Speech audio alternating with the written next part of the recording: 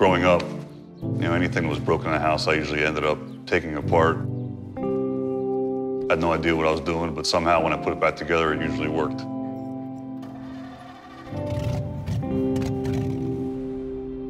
There was this company called Northrop, and they were building this gigantic facility. And there was all kinds of articles in Popular Mechanics and Aviation Leak about, this top secret bomber program. So we all, applied for these jobs. They brought a whole bunch of us down. They're saying, hey, do you want to work on the coolest airplane ever? Something you've never seen before? My mother worked for Northrop in the Treasury Department, and she called and said, hey, Northrop just won a big program. We're going to be starting up a big hiring. So I went and applied and got the job. My mom, she said, what are you working on? Mom, I can't tell you what I'm working on. It's a program that's classified. First day at Northrop Grumman. We walk into this room through a metal door, and there it is, a gigantic, full-scale mock-up of a B-2. And it's huge. And IPT is an integrated product team. We got challenged to actually do Ship 7 in a lot quicker time than what normally took. It was named the Pirate Ship. Steve was the air vehicle manager. Jolene was the person that was in Air Vehicle 7 IPT every morning. I don't know what you guys are going to be doing today if you're not getting anywhere near the airplane.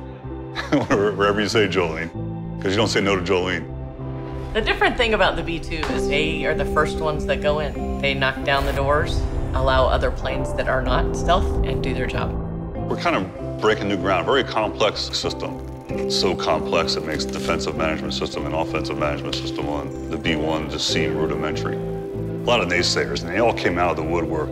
Oh, it'll never fly, you guys are gonna kill the pilots. You better get it right, because we were responsible for these pilots' lives.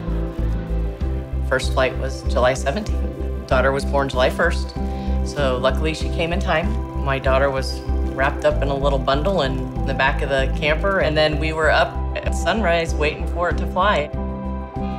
It's all about first flights, because you spend years and years and years of working long hours. And it wasn't because we had to be, we wanted to be. So there's always something going on.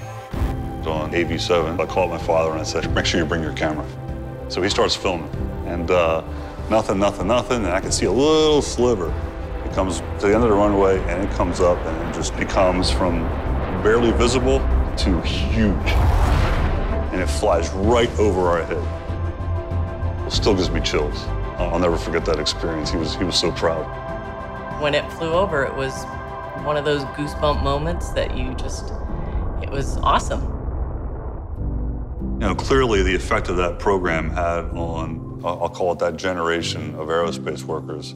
I'm no different than anybody else. You can talk to any one of 100 people, 1,000 people that worked on the B-2, and they'll tell you the same stories I did.